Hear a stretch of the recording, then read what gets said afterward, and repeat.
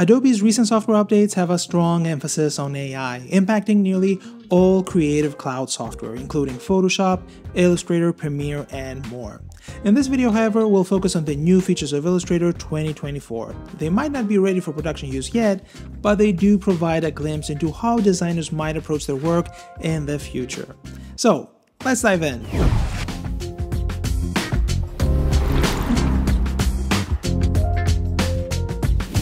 Let's start with a more exciting feature first, and that's the text-to-vector feature.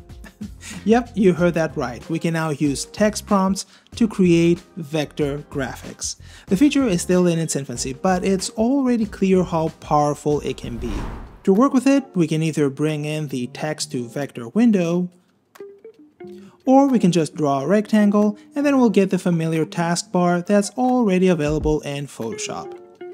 We have several modes to choose from, and that's dependent on the type of graphic we want to create. Let's start with a pattern option first, and let's see how close we can get to a pattern I worked on a couple of months ago.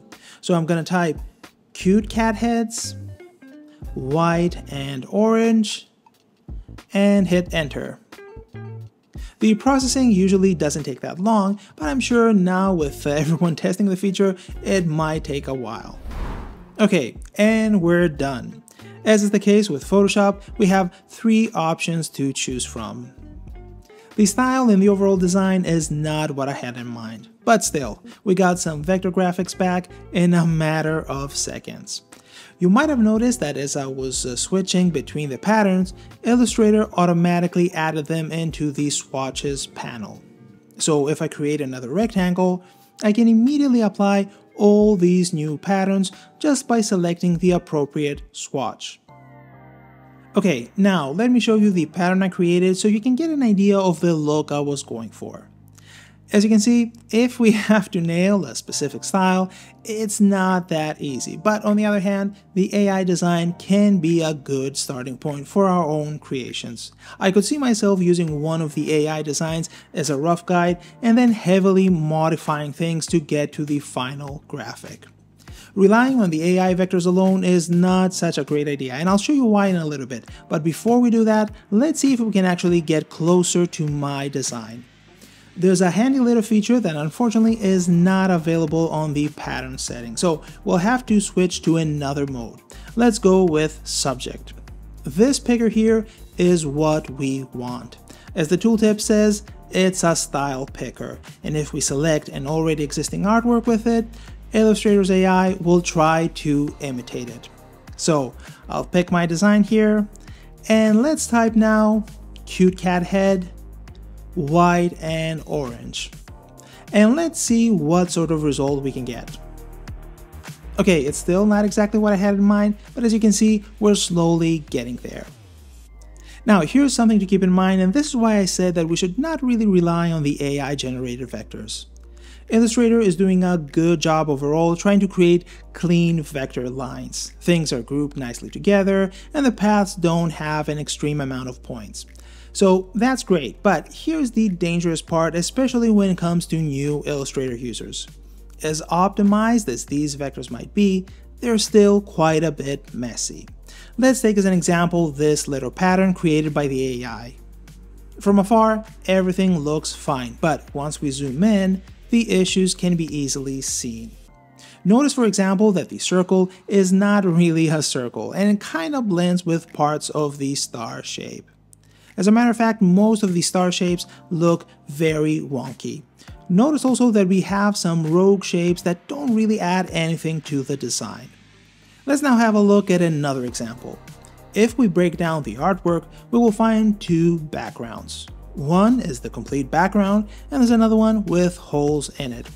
For me, as a designer and a long-time Illustrator user, it's no big deal. I think of text-to-vector as an exploratory tool rather than a final artwork tool. If, for example, I find a text prompt interesting, I would just redesign everything from scratch. That way, I can have complete creative control and a clean and optimized file.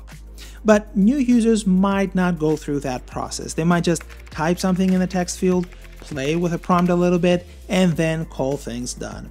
So I'm afraid that text-to-vector could foster a generation of lazy designers, but of course, it's too early to tell. But besides that, AI-generated content can be a huge time saver. For example, let me show you one of my favorite use cases. Let's switch to the icon option and let's type wrench and black and white. And in a few seconds, we have 3 new icons. That is absolutely wonderful. Again, all of the designs have some issues here and there, and I would never really use them like that in a final design, but it's a great starting point. And it's also a great way to populate rough mockups that will be refined later on. Let's try another one. Let's do globe. The second design doesn't make much sense, and the third one is a little bit wonky, but again, they're great as an initial idea. And I'm sure as the AI models improve, things will get better and better. Now, let's address the elephant in the room. What does that mean about you as a designer? Are we going to be replaced by an AI? To be honest, I don't see that happening at all. I see these AI tools as a great way to enhance a designer's abilities. It's a brainstorming tool that helps us quickly iterate and get to a final design much faster than before. If you're afraid of all these AI tools, my suggestion would be the following.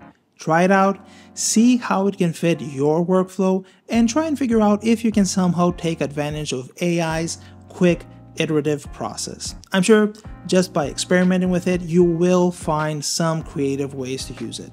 Think of it as just another tool in your toolbox. Anyway, that's text-to-vector. Let's now talk about another interesting feature. The idea behind this one is great, but the feature is still in beta, so things don't work as expected. So, what is it about?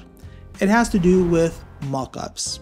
I think every designer has to do at some point in a project's life. We have a cool design and we want to somehow showcase it in a real-world setting. And the idea here is to offer a way to do both of these things in one app instead of having to jump back and forth between Illustrator and Photoshop. So let's see how that works. We have our vector artwork and a photograph. Let's duplicate the artwork and roughly resize it to the dimensions of the picture frame. Okay, perfect. Now let's select both. And now we can either bring up the Mockup panel from the window menu, or we can go to Object, Mockup, and then Make. I prefer the panel method, so let's hit the big Mockup button and let's see what we're going to get. It'll take some time to process, and here's the point where we stumble on the fact that this is an early beta stage feature. No matter how much we try to resize and rotate the artwork, it won't really fit correctly into the picture frame. The perspective is wrong, and we cannot really make the artwork clip correctly. If we try to help the algorithm a little bit by defining the artwork area, things are a little bit better. We still don't get the correct perspective, but at least the artwork clips in the correct area. As you can see though, the edges are not clean at all. Not to mention that we're completely missing the shadows on the picture frame. So even if the edges were clean, we would still be lagging behind as far as realism goes. And this is the point where I'm not exactly sure why this feature exists. We can already do this type of work in Photoshop and in a more easy and customized way. Sure, we might have to go through 2 different programs to do that, but for me, that's absolutely fine. As a matter of fact, let's go into Photoshop and see how much better the process is there. The photo is already set up with a smart object, so all we have to do is double-click the smart layer, drag the artwork on that file, resize, hit save, and that's it. We're done.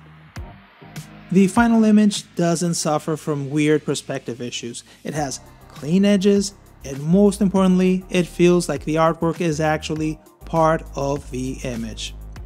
And this is the simple version of a mockup file. We can have Photoshop mockup templates that are incredibly powerful because they're extremely customizable. Let me show you an example of that, but let's start with Illustrator first. Like before, we select both objects and then hit Mockup. In this scenario, the feature struggles to find the correct surfaces, and because of the complexity of the artwork and the different surfaces of the photo, Illustrator struggles to keep up. Even though I'm moving the mouse around, the artwork is still calculating, and the end result is not good at all. Now let's go back to Photoshop. Like before, we load up the smart object, drag the artwork in it, resize it, hit save, and we're done. Simple, fast, and with an excellent final result. And the cool thing here is that pretty much everything is customizable. We can move the pen around, we can disable it, we can grab the clamp and rotate it around. We can even change the colors of the clipboard. All of these things are impossible to do with Illustrator's Mockup feature. So what's the thinking behind it? If we can already create amazing mockups with Photoshop, why do we have to reinvent the wheel? Illustrator's Mockup feature feels like this elaborate Rube Goldberg type of machine that tries to do something in the most complicated way possible, even though a simple and elegant solution already exists. Anyway, that's just my opinion. I would say try it out and see how it works out for you. Personally, I wasn't able to get something good out of it, so my workflow for mockups won't change anytime soon. It's still going to be Photoshop all the way. And that's it. These are the two main big features for Illustrator 2024.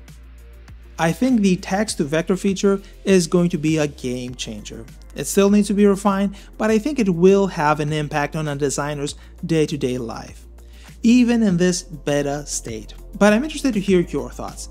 Do you think we're doomed that everyone's going to be replaced by a machine? Let me know in the comments below. Take care, and I'll see you in the next one.